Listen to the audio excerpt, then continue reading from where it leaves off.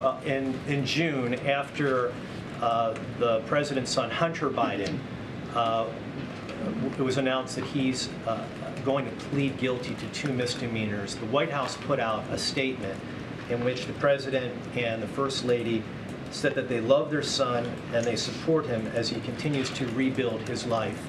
Tomorrow, when he's making this first court appearance and presumably enters a plea of guilty to these 2 misdemeanors, will either the president or the First Lady be by his side? Do you happen to know? And if not, why not?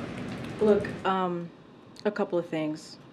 What you just said about the president and the First Lady loving their son and will continue to support him as he moves forward with his life, that continues to be true, and that will stay to be true.